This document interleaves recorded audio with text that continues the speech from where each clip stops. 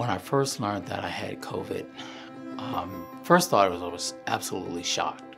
There was a time where I couldn't say 5 words without going into a coughing spell for 5 to 10 minutes. I literally could not breathe.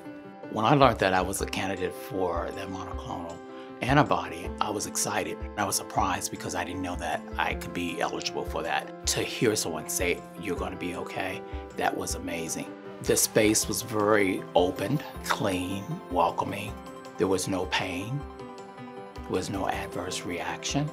And I absolutely feel that that was one of the reasons why I did not develop any of the other symptoms. It was a major component to me recovering. So I would encourage everyone, if you have that opportunity, take whatever precautions you need to take. Do the infusion.